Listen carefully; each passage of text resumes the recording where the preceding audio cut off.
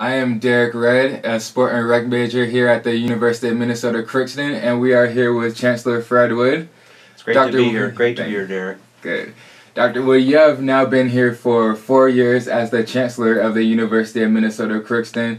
Where have you seen the most growth here on campus during the time that you've been serving here? Well, it's been growth in almost every dimension you can imagine. We've had some great new facilities come up for us. We've had new majors, a lot of new academic programs that have been created. Growth in students, of course, driving a lot of that, and growth faculty and staff. So it's just been a phenomenal 3 years of growth on so many dimensions.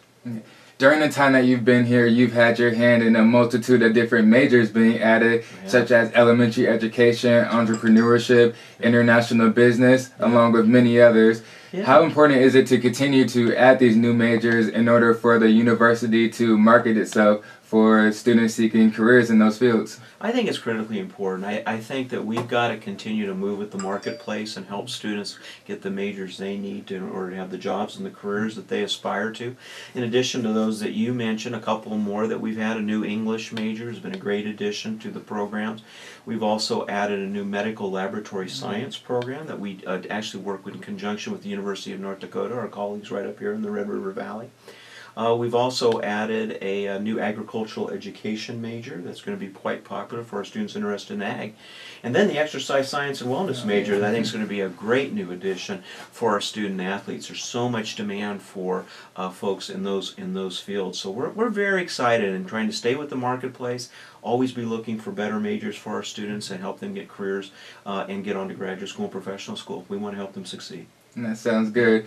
The campus will soon have a brand new wellness center. We have already seen the addition of a new state-of-the-art dorm in Heritage Hall, which is pretty cool. Very. And how important is it to continue to modernize the campus to appeal to all of the new students here at UMC? Well, I think you have to, I think you're absolutely right. I think the residence halls are a good example of that. Heritage Hall, as you know, I think you'd agree, it's as good as any residence hall you find in the country. It's a beautiful facility. And then the new wellness center, 36,000 new square feet of recreational facility that all students can use. I think it would be great for our student athletes. Great facility for them. And then we got lots of plans for additional resources. We've got advances for our student athletics program. We've got advances in undergraduate research, new facilities for that. So a lot of growth, and I think it's important, again, to keep moving that forward, modernizing facilities so that we're giving students those opportunities to succeed out there in the world. So we want you to be well fed, we want you to have a good place to sleep, we want your classrooms to be excellent, your undergraduate research, your athletic facilities. That's part of the University of Minnesota, and that's what we're about here at UMC. Okay. And the athletic programs have seen recent successes, including the women's basketball team and equestrian last year. That's right. Women's volleyball 2 years ago. We also have several programs that are on the rise, like baseball, men's basketball, absolutely, women's soccer. Sure. What excites you most about our athletic programs as we continue to build? Well, Derrick, I absolutely, all the programs you mentioned, there's others that are doing well. So they're all setting records. They're getting better every year, on the field of play. And of course, that's important, the competitive. We want to be excellent in those fronts. But I'm proud of, as well as the way we're doing it. We're doing it with great student athletes like you, Derrick. We're doing it with great coaches, like Coach Weiss.